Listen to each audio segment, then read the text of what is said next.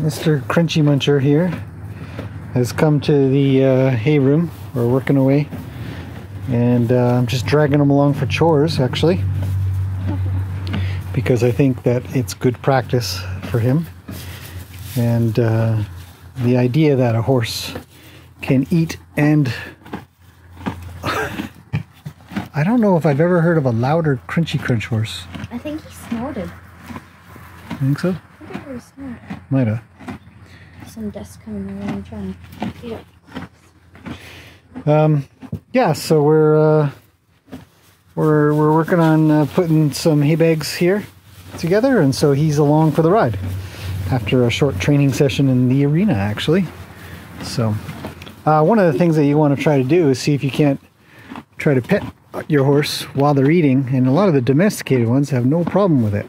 But you'll find that when he goes to eat here, if I were to reach towards him, it really worries him. And so what we're doing is we're just acclimating him to the idea that he doesn't understand what's going on. Well, he figures they're probably going to ambush him and take his ear off or something. Because in the wild, you always got to be prepared. Always got to be prepared in the wild. You don't want to get eaten. Don't want to get eaten.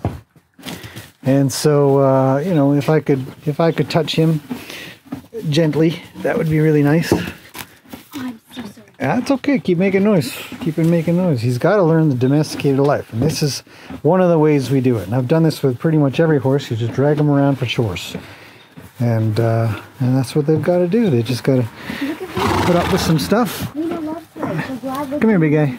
Down. Okay, so not going to force him too much into things, but I do want him to kind of reach over towards me a little, if he can. So I'll pull the rope a little. There. I like carts. There. Good boy. He says this is the thing. Fantastic. It's like, there's a lot of food in here. How can I get some of that? That's brave. I like that. I'm going to just be patient. Hi. What's new, bud? It's coming along really well. Getting good practice in daily. Yeah, but stuff like this is still, even though it may seem, you know, like not much to us, we might not think too much of it. To them, it's a big thing. So, gloves, don't you?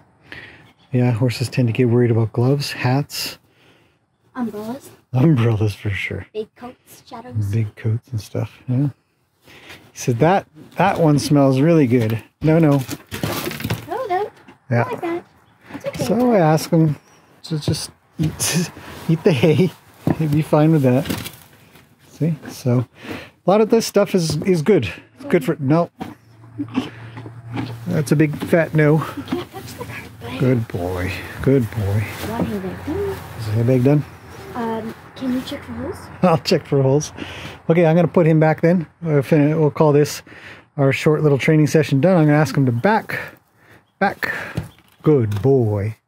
You want to have another nibble or what? We'll put that in his face. I'll put that one in his hay bag for sure.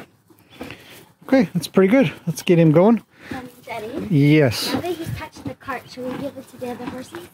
He's okay. He's only had his nose on things.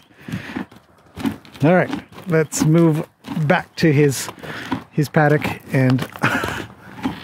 Hey, buddy. Okay, that's it for now.